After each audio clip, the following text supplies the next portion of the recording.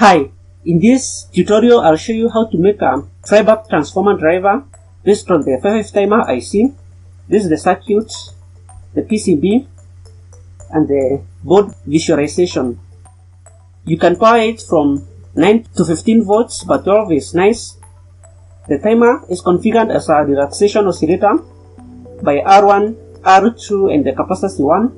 The frequency is set to 25 kHz with R1 as 18 kΩ, R2 as 39 kΩ, and capacitor C1 as 1 farad.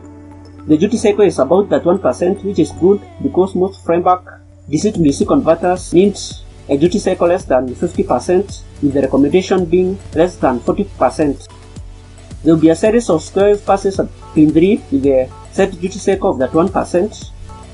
The frequency formula is 1 over R1 plus 2R2 into C1, and the diode D1 ensures that the capacitor C1 will charge only through R1 and discharge only through R2.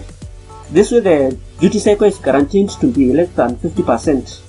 The capacitor C2 acts as a stabilization capacitor to keep the output at pin 3 stable even with changes in the input power supply. When the pin 3 is high, it will cause the MOSFET P1 to conduct and so allow current to flow from VCC through the primary winding of the transformer through the MOSFET and to ground. When pin 3 goes low, because capacitor C3 is connected in parallel with the primary winding, this makes a tank circuit and it will cause it to resonate at its resonant frequency given by 1 over 2 pi LC. The inductance of the primary winding is dependent on the number of primary windings and the core type of the transformer that you use. Most flyback transformers have a ferrite core. The turns for the primary can be anywhere from 3 to 8 turns, and the secondary should be anywhere from 800 to 1200 turns. This way you can obtain voltages of up to 30 kV on the secondary side. Because the capacitor and the primary winding are in parallel, you have a pure sine wave on the primary side and so on the secondary side. You can obtain most flyback transformers from old cathode ray tubes, or even you can buy some online. They work really well. Some even have a diode at the output to give you a DC output. Or you can even make your own custom flyback transformers and make any modifications that you desire. The board for the project is as shown. Here's the input, the timer, timing capacitor, and all the other mandatory biosync components.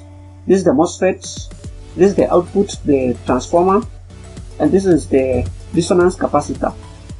The MOSFET, you can use any MOSFET with a drain source rating of at least 50 volts.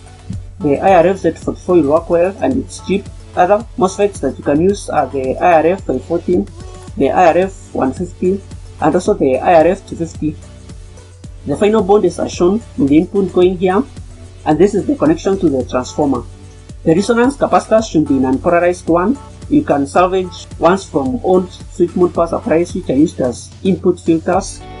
I hope you have enjoyed this video, and if so, make sure to give it a thumbs up, check some of my other videos, share with your friends, subscribe, and don't forget to click the notifications bell icon. Have a nice time, and I'll see you in the next video.